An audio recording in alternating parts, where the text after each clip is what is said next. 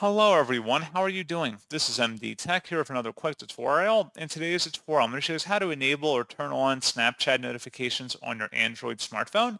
So this should hopefully be a pretty straightforward process here, guys. And without further ado, let's go ahead and jump right into it. So all you have to do is swipe up on your home screen and select the settings gear button. Then you want to select the apps tile and select where it says see all apps.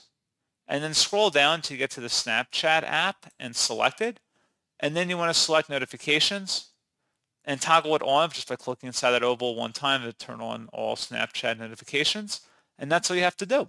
So pretty straightforward process, guys. And as always, thank you for watching. I do hope that I was able to help you out. And I do look forward to catching you all in the next tutorial. Goodbye.